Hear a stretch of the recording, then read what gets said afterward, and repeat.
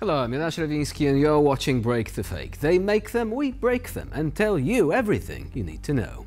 Now, the fact that Russia is almost corroded through by corruption seems to be public knowledge. Well, public knowledge to everyone except the Russians themselves.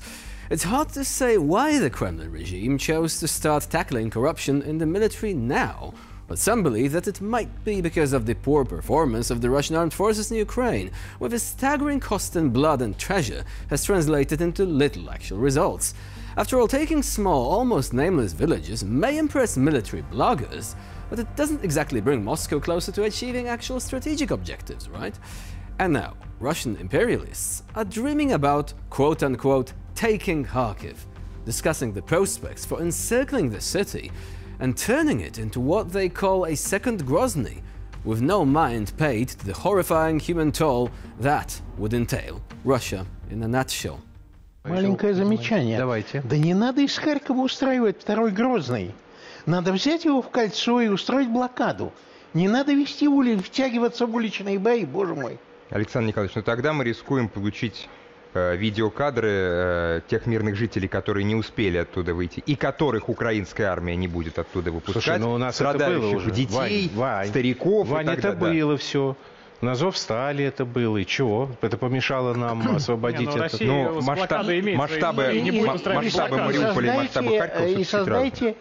So yeah, we're going to commit war crimes, we're not even hiding it anymore. It seems to be the prevailing narrative on Russian media right now. Meanwhile, Russian General Yuri Kuznetsov has been arrested on charges of taking a bribe. The officer, who oversaw the Russian Defense Ministry's personnel department, allegedly received money under the table for performing certain favors for businesses. According to Kommersant, the case involves appointments to positions in the ministry.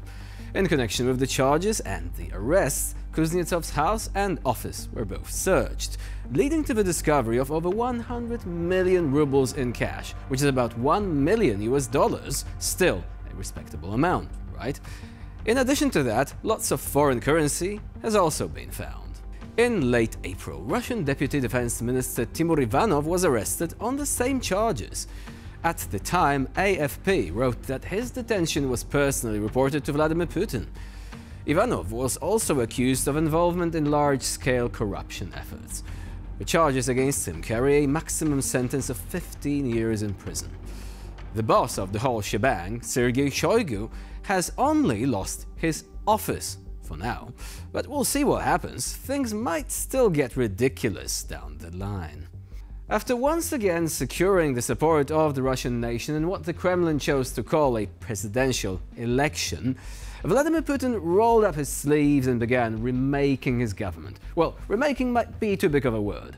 After all, from the bigwigs, only Shoigu fell into disgrace for the time being. Now, let's take a look at a Russian cabinet meeting. The table, long enough to land jetliners, with the brilliant son of the nation at the head, and all around him his quote-unquote ministers sitting around like schoolchildren, always delighted, no matter what they hear. Принять необходимые кадровые решения на уровне министерства и ведомств, с тем, чтобы команда была полностью сформирована и уверенно и эффективно работала бы. По представлению председателя правительства Российской Федерации мною подписан также сейчас указ о награждении государственными наградами коллег, которые отработали в прежнем составе правительства, отработали достойно.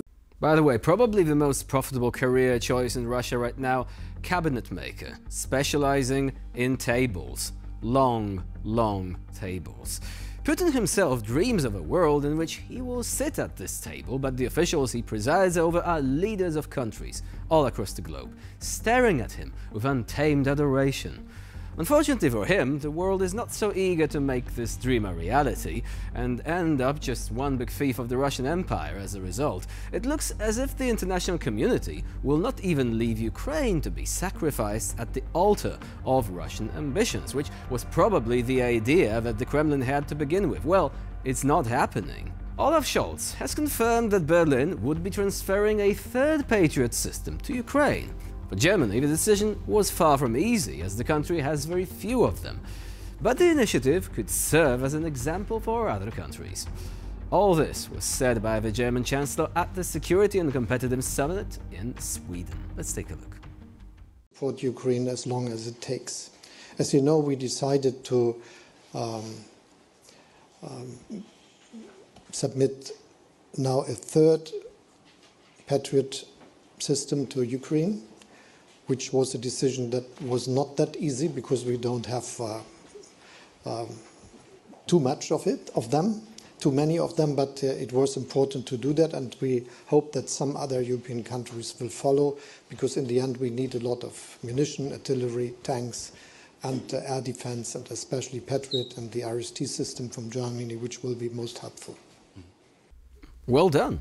On the 14th of May, NATO Secretary-General Jens Stoltenberg announced that Berlin would be transferring its third Patriot air defense system to Ukraine. The official also thanked the German government for supporting Ukraine. So this seems to be a move in the right direction. Now, how about these Taurus missiles? You shouldn't allow them to simply rust in peace somewhere in a warehouse. Now, on Tuesday morning, US Secretary of State Antony Blinken arrived in Kiev for an unannounced visit. This is already his fourth visit to Kiev since the beginning of the Russian invasion back in February 2022. Blinken's visit comes weeks after the US Congress finally approved a $61 billion aid package for Ukraine after months of delays. The assistance is expected to arrive at an accelerated pace now as Washington seeks to make up for the months the bill spent held up in Congress. But if you thought the visit was prim, proper and formal, think again. Politicians are people too. Let's see what Blinken got up to in Kiev. And boy, this might come across as a bit of a surprise.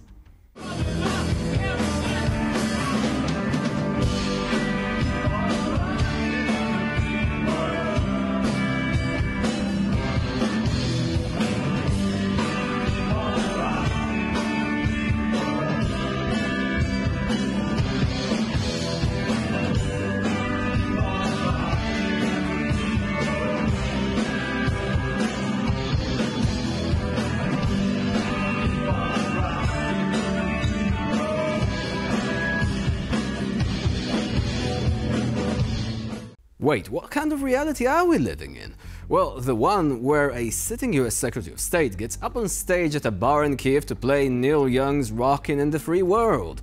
Blinken's guitar playing drew some criticism in light of the months of delay in US military aid. To quote one Ukrainian that was at the bar in question, "We didn't understand anything, but we asked for rockets." Maybe that was Blinken's way of apologizing, who knows? It wouldn't be the first time that the audience came out disappointed because they expected the gig to be more, heavy metal. To close out today's episode, we'd like to show you the latest in Russian propaganda. The Kremlin is now trying to push a narrative that the Ukrainian government doesn't care about its own people.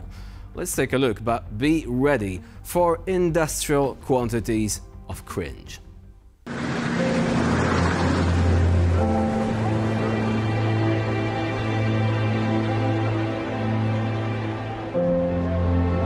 Нічого, тату. Не плач.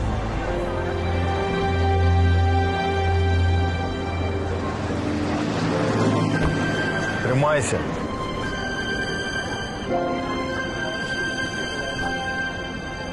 Все буде добре.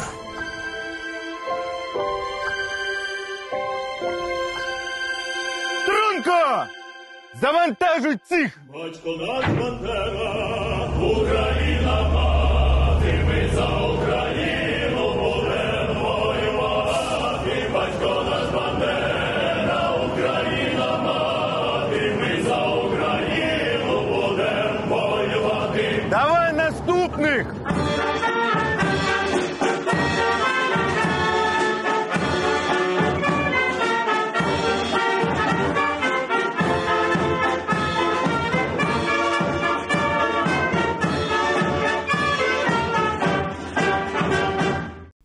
Now, in psychology, you call this projection. You accuse others of something that you're likely to do yourself.